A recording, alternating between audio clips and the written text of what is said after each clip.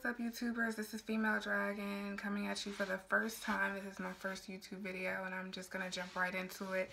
You know, glitz and glam and a fancy introduction. I'm going to be talking to you about my first surgery. My breast reduction is scheduled tomorrow morning, and I know there's a lot of females out there who are kind of thinking about getting one or been wanting one for a long time, and they're nervous about it or they're not sure how it goes.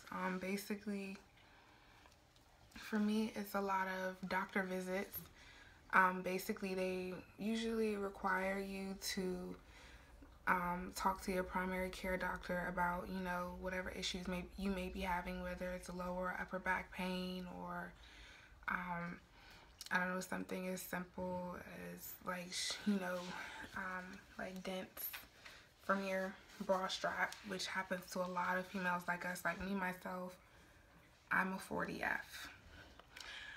Yeah, and I didn't realize that until I went to, see, I don't know about everyone else, but I like to get, you know, a few different places telling me my bra size, because sometimes someone will tell you a bra size and it won't necessarily be what you are.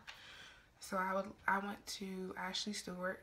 They offer it, the measuring, and then I also went to Victoria's Secret, and at first Ashley Stewart, they told me I was a triple D, which was not right, because I would get triple D bras and I would still be spilling out in the top. And then I went to Victoria's Secret and they told me I was an F. So you see what I'm saying? So once I got an F bra, which I had to order online. That's another thing that we struggle with. We have to order our bras online because, I mean, what store sells an F bra that's actually supportive? If there is one, it's hella expensive. But yeah, once I found that out, I was shocked. I didn't think I was that big, but you also have to consider, like, whether you had a child or if you gained weight, your bra size will pretty much fluctuate. So yeah, that's what I am. And usually I would just wear bras that would just fit. Like, I wouldn't even pay attention to whether or not it fit all the way, and I wouldn't realize it until after I would have the bra. And if I tried to bend over or do something, I would have to constantly adjust my shirt to, like, you know, make sure I'm not spilling out, because that's super, super annoying. I can't stand that. It's one of my pet peeves when it comes to women in bras. So yeah, another thing is they of course, my breast reduction is going to be covered by my insurance. I'm still under my father's insurance. I think it's up until you're 26, but I don't think that's everyone's insurance. I don't think it works out the same way. You just have to check with your insurance company. So once you go through that, of course, they're going to want proof, like reasons why you want the reduction, whether it's causing you pains or anything like that. And then there's also, I don't know, just basically saying how it affects your everyday life. Like, ever since I was little, I had issues with my boobs. I started to develop in middle school, and of course I was always made fun of for being the one with the biggest boobs in the class or something crazy like that. I just got teased about it, like, pretty much most of my young life. And now I've learned to kind of live with it, but of course there are certain things that still bother me, like, I don't know, not being able to wear certain shirts or dresses or anything like that because they're so big that they spill out or they just don't fit. Like, even something as simple as a t-shirt, I would have to get an extra large size because my boobs are so huge and they take up most of the space in the shirt. But yeah, there's so many things to consider or just to think about, like why you might want it done, whether it's a physical thing, like some women don't like the fact that their boobs sag. I don't like it because since I'm so big, they do come down, like, just being honest, you know, not very low, but I don't know, I'm 25, so no one wants to be 25 with their boobs hanging. Like, I don't know, that's just not reasonable to me. I don't know, but that's not the only reason. Like I said, like with the bra straps, like, unless my straps are really thick, they're gonna leave a dent. I don't know if you can see the difference right there in my shoulder. that tends to happen, like when they're really heavy.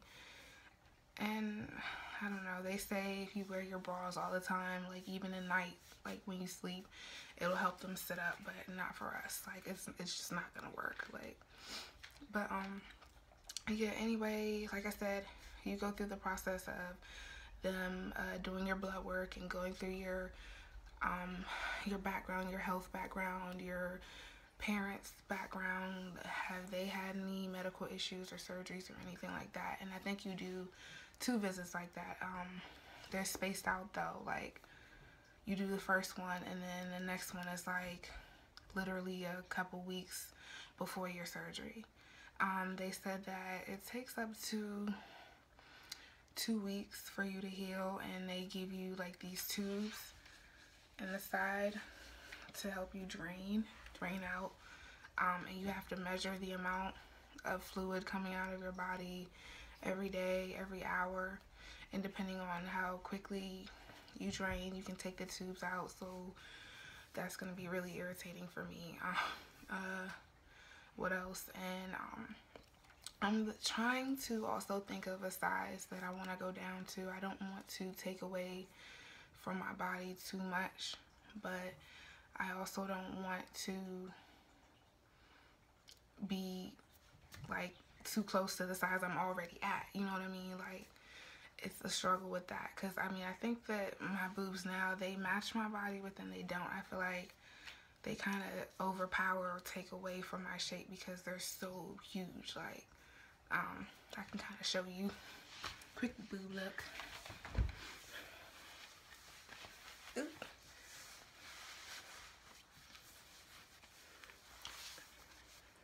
And see the spillage, like it's too much. Oh, and don't mind the crappy tattoo, please. But yeah, other than that, I'm excited.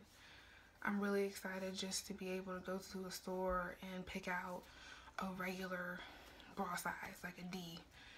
Like, I'm so excited to be able to go to Victoria's Secret and shop for bras and not have to worry about my shoulders sinking in, or, you know, having to buy a certain size in a shirt because my boobs are so big, or not being able to wear tube tops or whatever. Like, you gotta think about it like that. You can't let people get in your head and say, are you nervous? Are you nervous? Like, you just have to pretty much just go with the flow and think of it in a positive way. Like, even though this is my first surgery, like I said, I'm trying not to think about it too much. And my mom, she's had a lot of surgeries. Like, she's had a procedure like this done before, excuse me. And she's been through a lot. So it's like, why can't I do it? You know, it's a lot of women out here who've done it. You might be surprised. You should ask some of your friends, family members, or some of your family members who might have had it done and you never knew.